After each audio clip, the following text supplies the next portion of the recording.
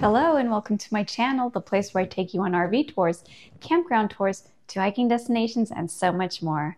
Now in this video, we're going to bench test the OutEquipPro 10,000 BTU roof mount AC by combining it with the DC House 12.8 volt 150 amp hour lithium battery, similar to the bench test we recently performed for the VLIT 12 volt AC.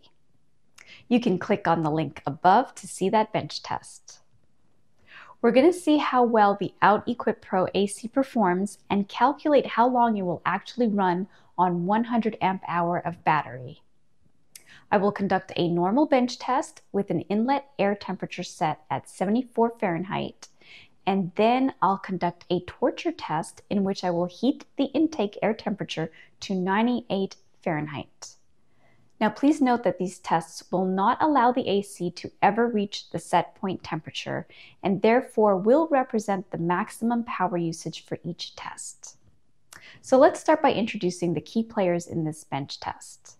First, the DC House 12.8 volt 150 amp hour battery. It's currently priced on Amazon for $239.99, but check the video description for a discount code. For that price, you get the lithium battery, 2 M8 terminal bolts, 2 rubber terminal protection caps, and the user manual with other miscellaneous literature. This battery does have Bluetooth and a very useful app with tons of information, along with a status indicator built into the top of the battery that not only indicates approximate SOC, but also shows faults. Let's take a quick look at its specifications.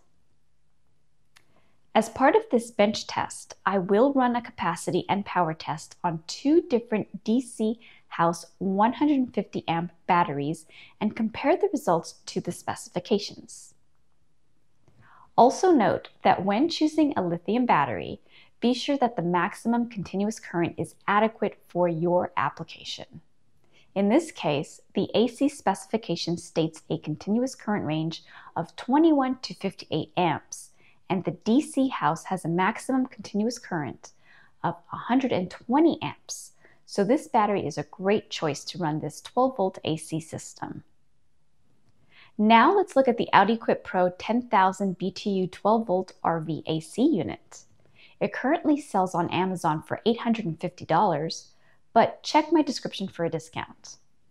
For that price, you get the AC unit, remote control, mounting brackets, user manual and installation guide, mounting hardware, power cord, sealing gasket, interior trim panel, and insulation sponge.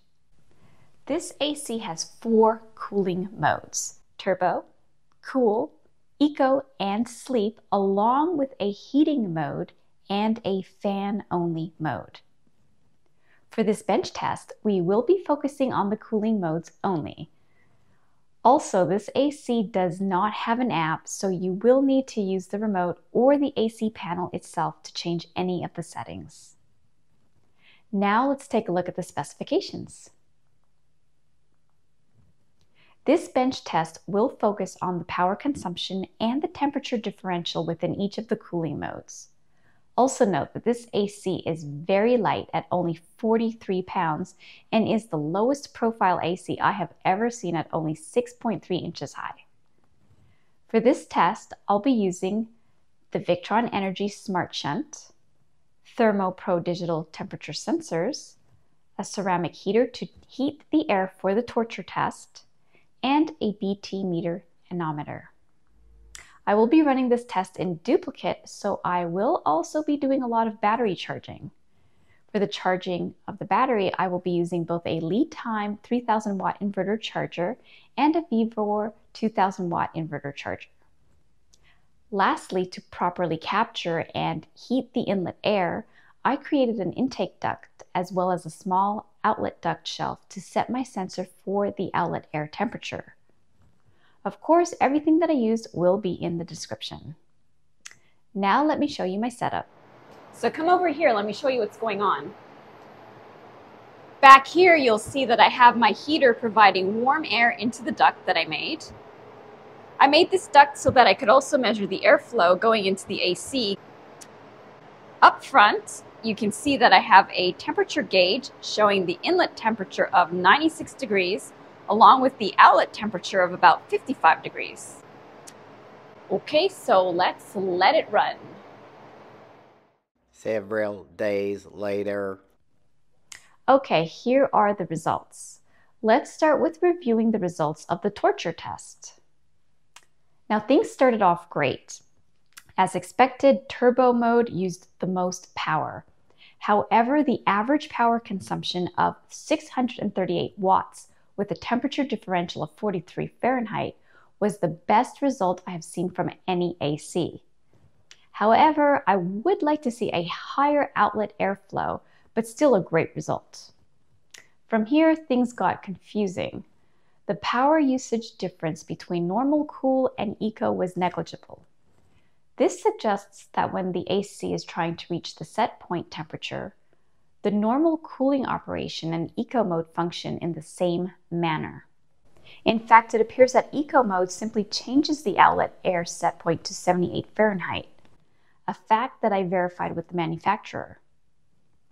Then came sleep mode. When I put the AC into sleep mode, the fan speed automatically dropped from level 5 to level 2, resulting in a very significant drop in the power consumption, even though the set point temperature did not change. This is unusual as an AC outlet fan alone consumes very little power. It was at this point that I hypothesized that the compressor and the outlet fan speed are linked together on this AC. This would mean that as you reduce or increase the fan speed in the cooling mode, you also increase or decrease the compressor speed, and the compressor is what consumes the most power in this type of AC. To verify this, I ran a much less tortuous bench test using 74 Fahrenheit inlet air temperature, but kept the outlet temperature at 62 Fahrenheit.